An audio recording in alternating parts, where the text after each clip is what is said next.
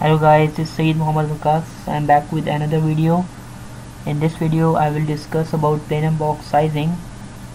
So before start calculation for plenum box sizing, I want to tell you what is plenum box and why we need to install the plenum box and where we have to install the plenum box. So what is plenum box? Plenum box is a wide but short length duct that is used to properly or uniformly distribute the air throughout the system. Also, why we need to install the plenum box? There are many reasons that we need to install the plenum box. First, to ensure the air is uniformly distributed throughout the system. Second, to reduce the velocity of discharging air. And third is also to reduce the hissing sound created by discharging air just by dropping the velocity pressure. And also this plenum box also facilitates the fresh and return air mixing when system is designed for the return air circulation. So now the question arises where we need to install the plenum box.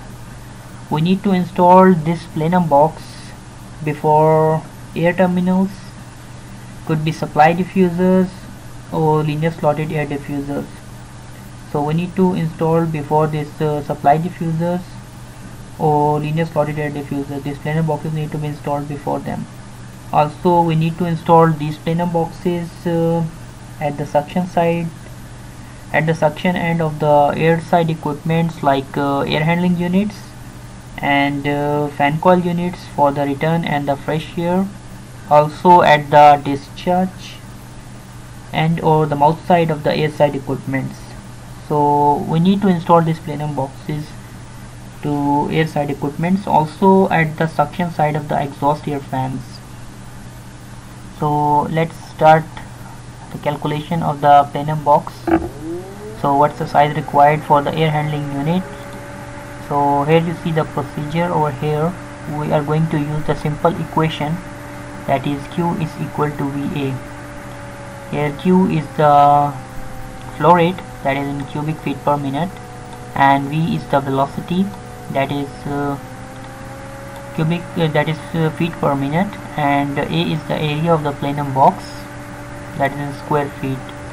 So this simple equation we are going to use to size the plenum box. So as per AHU standard, the velocity required for the air handling unit plenum box sizing is 800 fpm, feet per minute. So we are going to use this velocity to size our plenum box. So let's say we have calculate the heat load, and according to our heat load the tonnage which we got is 8 TR. If you want to know how we have to calculate the heat load, you can check my tutorial number 16 and 17, in which I have explained how you can calculate the heat load using HVAC software and E20 form. So we are going to use our rule of thumb here, that is 1 TR required 400 CFM. So we have a 8 TR system, so how much is the CFM we needed over here for 8 TR system? That is 8 into 400, that is 3200 CFM that we needed over here. So according to this equation, Q is equal to VA. Now we have flow rate 3200 CFM, and we know the velocity required for plenum box sizing of the air handling unit is 800 fpm. So as per this equation, Q is equal to VA, we know Q and we know V, so we can calculate the area by A is equal to Q divided by V. Q is the flow rate, that is 3200 CFM, and V is the velocity, that is 800. So 3200 divided by 800, we got the area 4 square feet. So area of the plenum box that needed over here is 4 square feet. So before moving to this equation number 2, the area of the plenum box, that is width into height, I'll show you one figure over here. This is the figure. So let's say this is the plenum box of the air handling unit.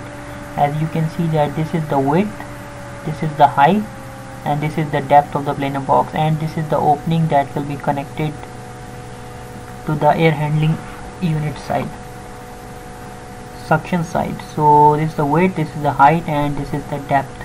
So we need to calculate these parameters, width, height, and depth of the plenum box. So let's move back to our equation 2. So area of plenum box is given as width into height. So now we have to assume the height as per site condition. We need to assume the height. So let's say we have a space above ceiling and below slab is 2.5 feet or something. Let's suppose we have 2.5 feet space between the ceiling and the slab. So according to this we need to assume the height of the plenum box. So let's say we are assuming the height of the plenum box is 1.6 feet. So this is the height we have assumed over here. So as we know the area of the plenum box, that's already calculated, 4 square feet, and height we assumed over here is 1.6 feet. So using equation 2 we know the width, we know the height, and we know the area. So we are going to calculate the width of plenum box, that is given as A by H. So width of the plenum box is area divided by height of plenum box. Area is 4 square feet and height is 1.6. So width of the plenum box is calculated as 2.5 feet, that is 4 divided by 1.6. So now we have width of plenum box, that is 2.5 feet, and we have height, that is 1.6 feet. Now we have to calculate this depth of this plenum box.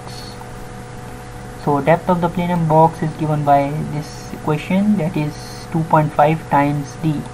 Now what is d over here? D is basically a diameter of the fan blower of the air handling unit.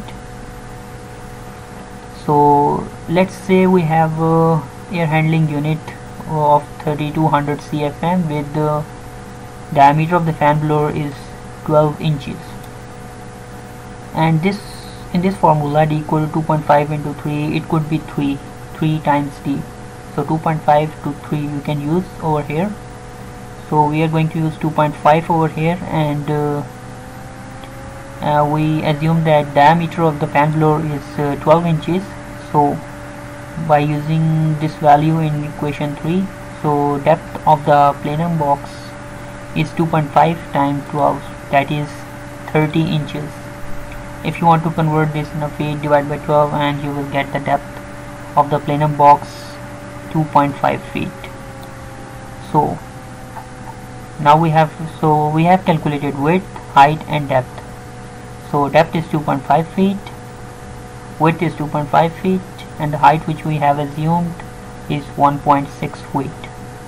So this is how we can do the plenum box sizing for air handling unit. So if you want to do the plenum box sizing for the fan coil unit FCU, so you can do that also. The only thing over here is velocity, that is limited to 500 feet per minute, 500 fpm. So the whole procedure is same except the velocity, that is 500 feet per minute. So by using this velocity 500 feet per minute, you can do the plenum box sizing for the fan coil units. So this is how you can do the plenum box sizing. So a plenum box we need to install for properly or uniformly distribution of the air throughout the system. So this is how you can do the plenum box sizing of the fan coil unit and air handling units. So if you want to do the plenum box sizing of supply diffusers or linear supply diffusers, you can do in the same way. The phase velocity required for supply diffusers or linear slot supply diffusers, it is 2.5 meters per second, that is equivalent to 500 feet per minute. So you can use the same procedure above as explained above here. in order to do the plenum box sizing of supply diffusers and linear slotted diffusers. I hope you guys learned something from this video. Please like, share, subscribe, and don't forget to press the bell icon so that whenever I upload the new video you will be notified. Thank you. Bye bye.